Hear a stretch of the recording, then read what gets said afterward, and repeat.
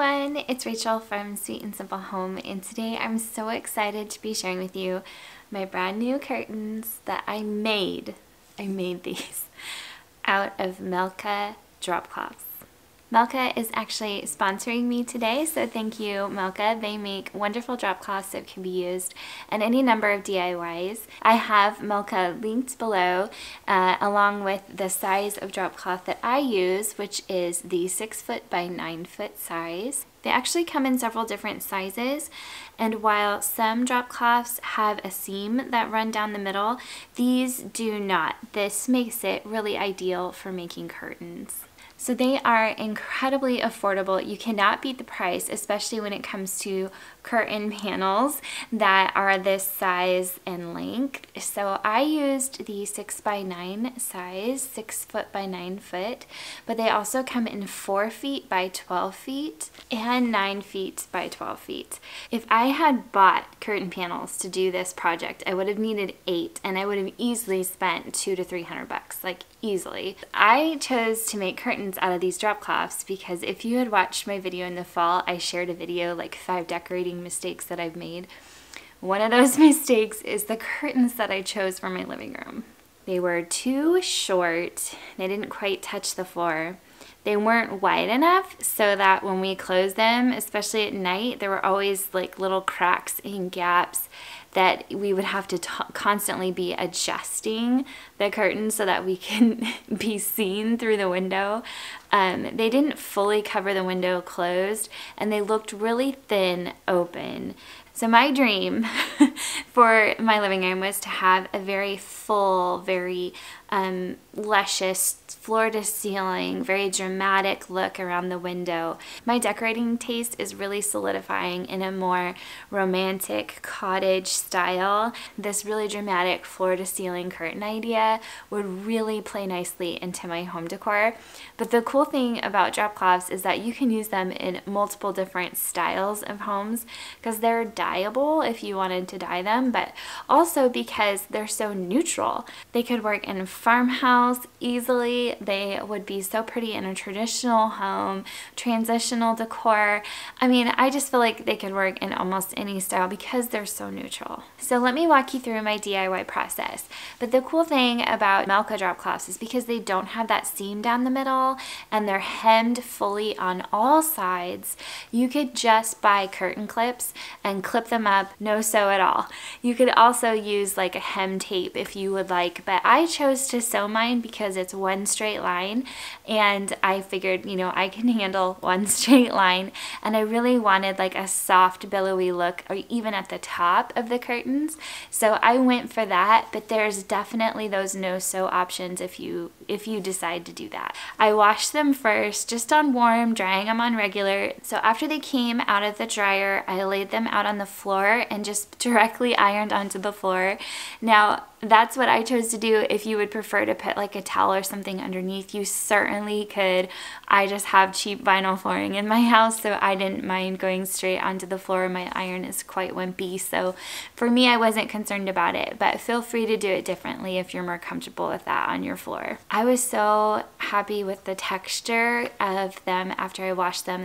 They got softer. So I folded the top down by 6 inches to create that rod pocket for my curtain rod. I checked with my measuring tape all the way down just to sort of make sure it was even throughout, and then I ironed it nice and flat, gave it a really good crease. I pinned down that top to really hold it in place while I was sewing, and I only had to sew that one straight line. I used simple white thread that I had on hand, and I made sure to place the curtain panel so the curtain itself was out to the left and not like having to squish through the middle of the sewing machine. So that makes it nice and simple to have the curtain, the bulk of the fabric, going to your left. So I am such a novice when it comes to sewing. I have just a very simple sewing machine. It's actually my daughter Molly's sewing machine. And so you don't have to have like super advanced skills or machinery to do this if you choose to sew the rod pocket. I'm so proud of myself because I'm not like, you know, a skilled seamstress on any stretch of the imagination, but I sewed curtains and I just feel so proud of myself for that. So to install, it's just like any other curtain. I just slipped them right onto my curtain rod. And we did have a bit of a mishap when we were putting the rod back up on the holder. I have these gorgeous finials that I just adore. They're this soft blue aqua color and they're glass. Well, we bumped one on the ceiling and it shattered and broke, and it was like so sad. It was sad. And my poor husband, he was the one who was holding it. He felt so bad. He's like, I'm so sorry. I feel sick. I feel so bad that I broke your finial.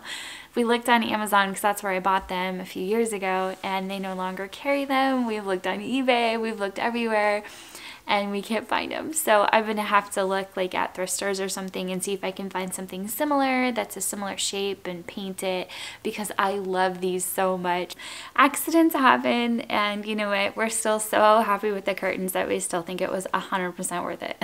So after they were hung, I borrowed a steamer from my friend Ashley, and she watches my videos, so thank you, Ashley, for letting me borrow your steamer. And I just gave the curtains a good steam, just again to relax the fabric and get out any of those little crinkles that were stuck there from us hanging them up. But that's of course a step that you don't have to do. I just chose to do. And the result when they were up, it was just stunning. I am so pleased with them. The drama, the length, the pooling, they pool so perfectly at the bottom of the floor. They are so family friendly because they're a durable fabric. I can wash them if something horrible gets spilled on them, or, you know, sticky fingers grab them. They're going to hold up to my two boys especially. So I'm really happy with how durable they are, but also just how pretty they are. I feel like they add so well to this romantic, sort of billowy, almost French cottage inspired look that I'm really drawn to right now. They draw the eye up, and I love how even at the top of the curtain rod looks soft and pretty. Before I had grommet curtains, and nothing against grommet curtains, I've loved them for years, but they do have more of a modern look. I love how this is softer and just even curved at the top. They cover my windows so well. There are no more weird gaps. It's just exactly what I was hoping for. I am so pleased that Milka has offered you guys a 10% coupon code if you would like to order them. This makes the affordability of these curtains that much more affordable. So the coupon code is SWEETWOW, and I'll put it here on the bottom of the screen, and I will also make sure to link it down below so that you can get that 10% off. I can't wait for you guys to try this in your homes because it's just so wonderful and beautiful, and I hope you guys give it a shot if you need curtains. There's so many other applications for these that you could do, and I've just thought of a few of them. You could make pillows out of these, obviously curtains, but things like aprons or buntings and banners would be so cute with this fabric. It's dyeable, so you could dye it to whatever color that you wanted. I think basket liners would be really cute with this fabric, and even like a bed skirt, especially if you wanted to add a little ruffle. I think it'd be so cute. So the possibilities are endless. There's so much creative potential with this product.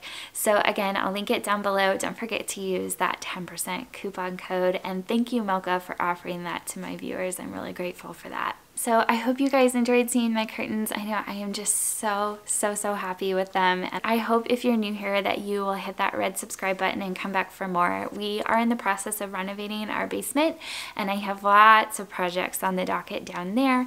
And yard sale season is upon us. So if you love yard sale and thrift hauls, I have lots of those coming this spring and summer. So please hit that red subscribe button and stick around for more. Thanks so much everyone for watching. Take care, and I'll be back with more soon.